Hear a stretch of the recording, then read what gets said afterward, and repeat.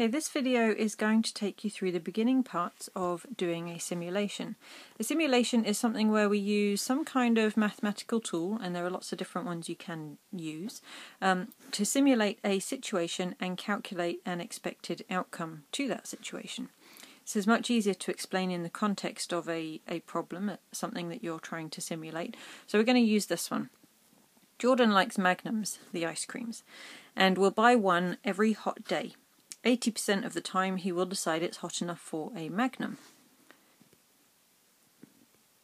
There's currently a promotion where you can win a free Magnum and it's printed on the lolly stick. You know, the kind where it tells you if you're a winner after you've eaten the ice cream or not.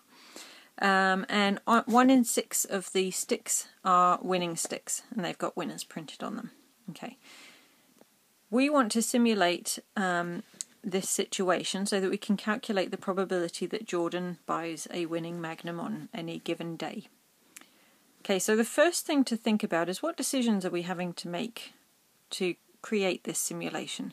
So first of all, we need to decide whether he buys a Magnum based on whether he thinks it's a hot day or not. And second of all is whether he gets a winning stick from that Magnum. Now, he's got an 80% chance of thinking that the day is hot enough. So we can use any kind of mathematical tool that's going to enable us to get this 80% figure. So the easiest one for the things that we know about is to look at generating random numbers. You can use your graphics calculator to generate the random numbers 1 to 10 using that function ranint, and then inputting that you want it to go from 1 to 10.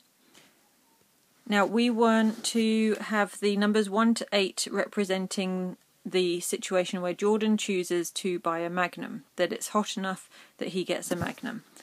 1 to 8 makes up 80% of the possible numbers, so it gives us the required probability that we're looking for. Now, of those Magnums that he buys, 1 in 6 of them is a winning one. So for this one, we're going to use rolling a 6-sided dice. Now, we could do any kind of tool here. We could do the random numbers from 1 to 6. We could do putting 6 different coloured cubes in a bag and picking them out one at a time and having them represent different things, that sort of stuff. This one I'm going to do rolling a 6-sided dice. We need a 1 in 6 chance of winning, so we'll choose one number to represent a win, and in this situation I'm going to choose a 6. It doesn't actually matter, we could have chosen any of the numbers as long as we're picking 1 out of 6. So this one, a 6, will represent the winning stick. Now we've set up the beginnings of our simulation where we're defining the tools that we're using. In the next video we will look at setting up what a trial looks like and how we will fulfill those trials to be able to complete the simulation.